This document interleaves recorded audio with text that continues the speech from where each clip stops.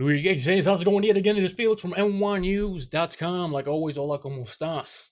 Let's talk about Senor Arenado, who has won about 5 straight gold gloves, who has won 2 platinum gloves, and who is becoming a free agent next season. This has affected the market for Manny Machado. People might say, oh, Harper is not getting the money that he wants either. Well, there's word that he might return to the Nationals and they might give him the money that he's looking for or close to it.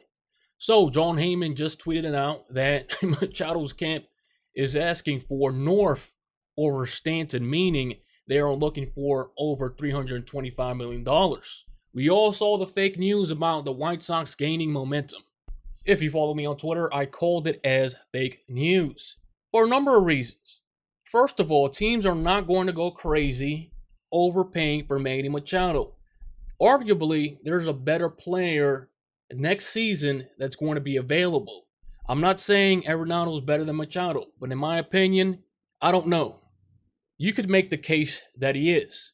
Specifically, a National League team like the Phillies, whatever, or even an American League team like the White Sox, they're going to be interested in signing Nolan Arenado because, one, he's going to be cheaper, and really, he's going to fly more under the radar than, let's say, a Manny Machado.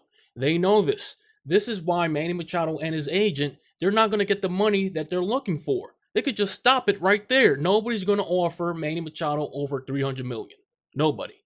Maybe 240, maybe 220, but nobody's going to go up there to $300 million knowing that Manny Machado has had surgery on his knees. Primarily, I'm not saying that's the case. I'm not saying this is why teams are not going to offer him $300 million. But you have to take that into consideration. I'm not saying Manny Machado is going to break down either. Obviously, in addition, like Manny Machado to the Yankees, obviously it's going to improve the Yankees. Look at their infield as of now. I love Andujar. I think he's going to be an offensive threat for the rest of his career. He can't play defense. Luke Voit, horrible, worse than Giambi at first. Then you have the sophomore jinx with Torres. Who knows how he's going to play? I'm not saying his defense is whack, but he had a lot of errors at second base. Then you have a guy that didn't even play last season, replacing Didi Gregorius.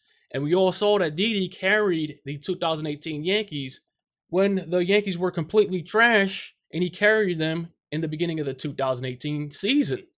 So the Yankees, as of now, as the team that they have right now, I think the Rays are going to give the Yankees a run for their money because I see the Yankees as of now as a second-place team. They don't have the team, in my opinion, that's going to knock the Red Sox for first place. The Red Sox are still set up as a pesky team that can hit with runners in scoring position and a manager that plays dirty. He's like the Ric Flair of all the managers. Cora is just going to play dirty. He's going to beat you however way possible. Also, if you follow me on Twitter, the ESPN guys down in Miami, they're confirming their words that Manny Machado has picked the Yankees.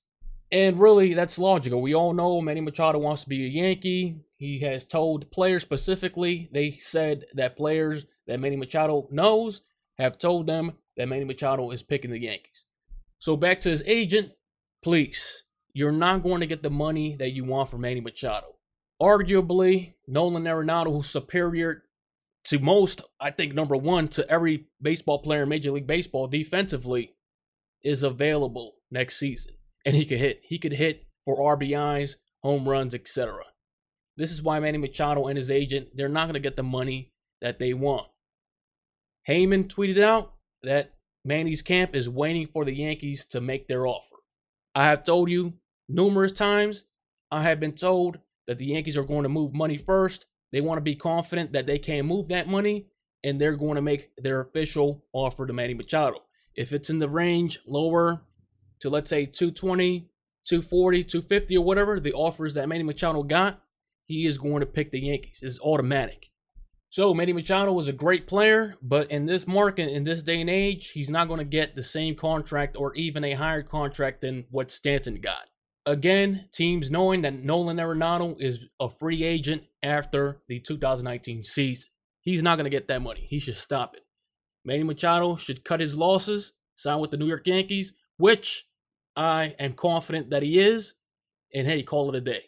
New York Yankees fans, like always, leave your opinions in the comment section below. This has been Felix from NYYNEWS.com. Share, like, and subscribe, and I will check you out next time. Before it hits the front page, NYY.